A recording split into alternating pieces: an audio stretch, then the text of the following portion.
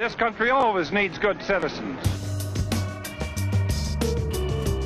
Hi, I'm George Tanner, and this is the iCitizen Forum.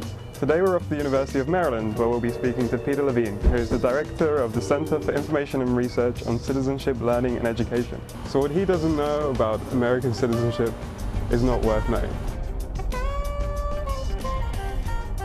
This is Peter Levine's book, The Future of Democracy, and developing the next generation of American citizens. And in it specifically, he talks about what is wrong with America's youth and why they're not civically engaged in the way that people like my parents and your parents' generation were. People are voting in less and less numbers.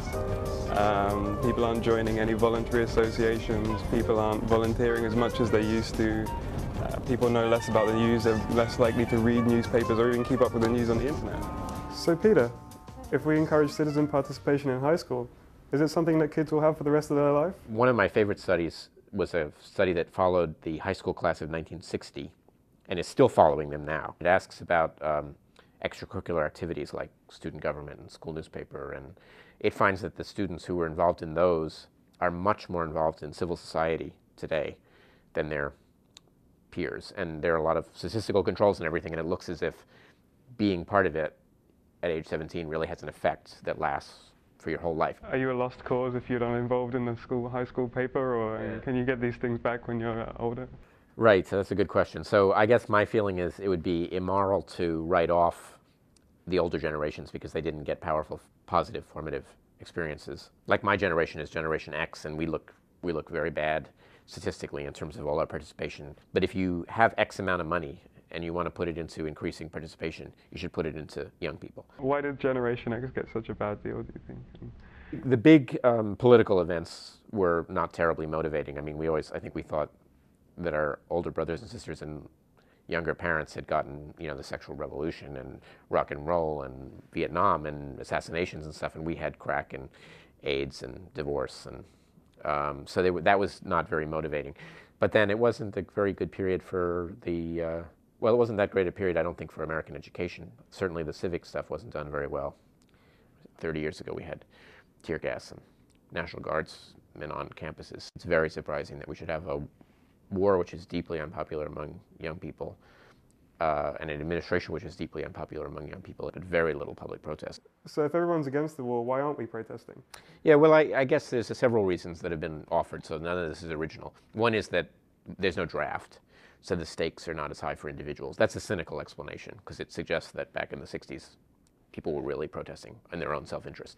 Another explanation is that actually they're great techniques for social mobilization. They just don't involve walking around with signs anymore.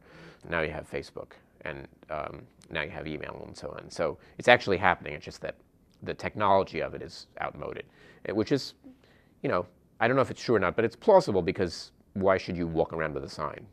It's a particular thing to do. I guess the third explanation is that people don't have the repertoire of skills, so they're angry, but they don't know how to pull a protest off. What are the consequences of the internet for citizenship engagement?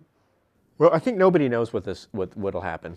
It changes so fast, but one scenario that I think is very plausible is that those young people who have a lot of skills, particularly high literacy, and are very interested in political and civic issues and are motivated, will use the new tools to become more powerful than they ever have been before, and will be very energized by it. And another whole group, which would be larger than 50% of the population, will just not really have any interest in civic and political stuff, won't have any motivations, very low confidence, and so they just won't use it at all. And it won't be able to recruit them in the way that traditional things did, like unions. And so they'll actually be a widening gap in participation. So you think the internet can actually harm participation rather than help it? Yes, I do. I think it can make it more unequal. So sort of the total amount would be more, but the distribution would be worse. So what are the consequences of that for political society? Well, they're the exacerbation of a lot of late 20th century trends which all favor the highly educated and affluent in terms of having their voice heard. So we've lost a certain infrastructure of things like unions, activist churches, localist community groups that used to multiply the power of working class people. And we've gotten more and more sophisticated tools for empowering those people who know how to use the tools. Wow. That was a stark warning from Peter Levine of what will happen to the future of democracy if we don't work hard to get everyone involved. Next week, we'll be rocking the vote. This is George Turner. This has been the iCitizen Forum, and we look forward to seeing you next time.